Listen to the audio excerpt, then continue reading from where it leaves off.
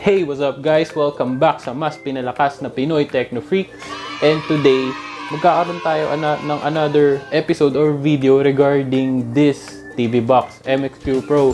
Dahil dun sa thread natin, maraming mga comments and questions regarding dun sa pag-e-error ng mga apps. So, ano nga ba yung mga possible reasons bakit sila nag-e-error? Kasi guys, etong MXQ is pwede natin siyang i-consider as parang tablet or phone. So, for example, nag-open ka ng app. Kunwari, eto, sa cellphone ko, in-open ko yung photos. Tapos, kung ayaw ko na mag-photos, pipidutin ko lang to. So, it means, nagra-run pa rin siya sa background. So, same as this one, nagpa-pile up sila sa background and kino-consume nila yung RAM. Yun yung reason kung bakit nagka-crash yung ibang applications kapag nire-reopen natin. So for this video guys, tuturuan ko kayo kung paano mag-clear ng cache or cache, kung paano man nila sabihin yon. So, stay tuned guys. Pasok!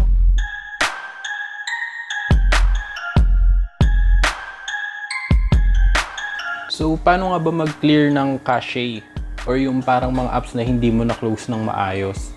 So, ang gagawin mo lang is dito from the remote, focus, yan, i-hold mo lang yung parang bahay dito sa taas. So, hold natin siya. So, ayan, dyan yung ngayon makikita na lahat ng apps nyo is patong-patong, kaya nag-e-error talaga siya once na nire-reopen nyo na. So, ano gagawin natin dyan guys?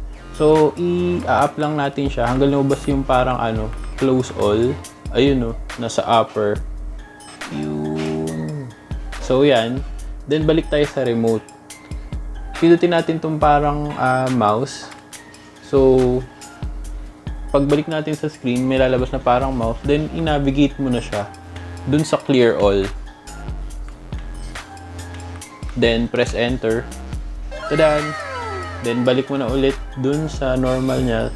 Exit na tayo sa mouse mode. So, pwede na ulit tayo mamili. So, ayan. Pwede na ulit kayong mag-open ng apps and mag-work na siya ng perfectly and fine.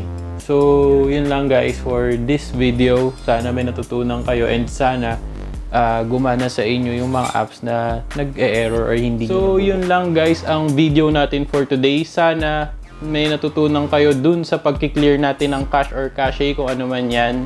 And sana mapagana nyo yung application na nag-e-error. If ever naman na talaga nag-e-error siya, pwede naman tayong mag-restart nung MXQ. Kumbaga, para mag-reboot lahat and ma-clear natin lahat. So, yun lang guys. Don't forget to like and subscribe and share.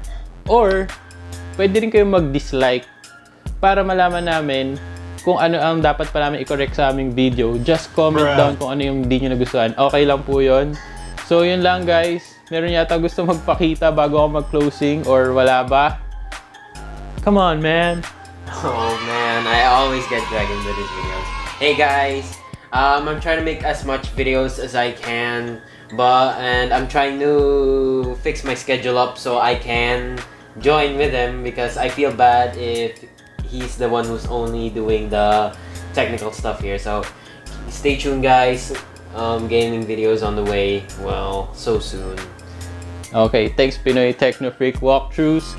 So bago siya gumawa ng videos guys, magpapagupit daw muna siya. So that's it guys. Thanks for watching. See you on the next vid. Bye.